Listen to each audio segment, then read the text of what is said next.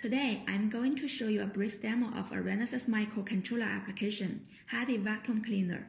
Lightweight handheld vacuum cleaner powered by rechargeable batteries is very popular for quick cleaning whenever you need it. It makes cleaning easy, convenient, and effective. This part is the motor board. The MCU is RL78G1F. With the 120-degree conducting control, the sensorless BLDC motor is driven by duty directive, which uses the built-in 4-input selectable comparator of RL78G1F.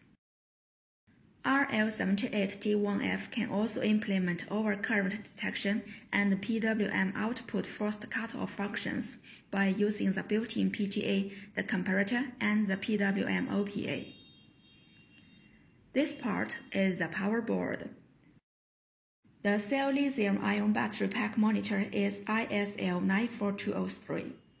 The ISL94203 monitors cell voltage, current, and temperature. It converts the cell voltages, pack current, and temperatures to 12-bit digital values to provide overcurrent protection, overvoltage protection, and undervoltage protection. It also provides cell balance control and standalone battery pack operation.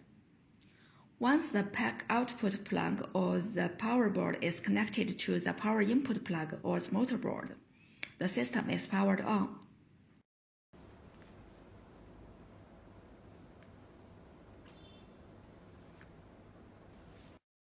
The RL78G1F sets battery control data to the ISL94203, and the system enters stop mode.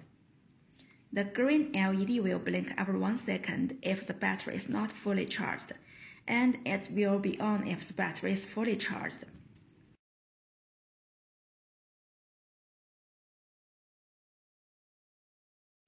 When the S2 is pressed, the system enters standard mode and the motor runs at 30,000 RPM. The green LED blinks every 0.4 seconds. When the S1 is pressed, the motor stops running. The green LED blinks every 1 second.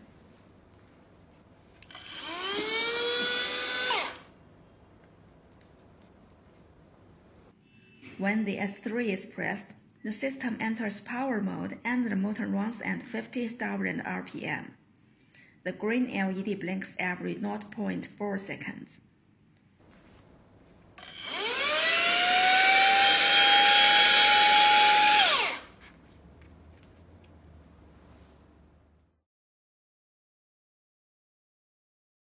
When the battery voltage is low, the red LED flashes 4 times, and the green LED maintains the previous state. The red LED is always on when the battery is being charged.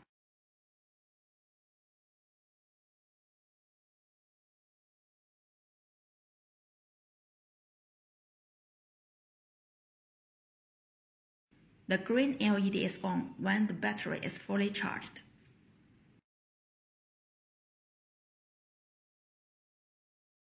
When there is no operation for 40 seconds, the system enters standby mode. Both the green LED and the red LED are off. In this mode, we need to press S1 to check the charging status if the battery is being charged.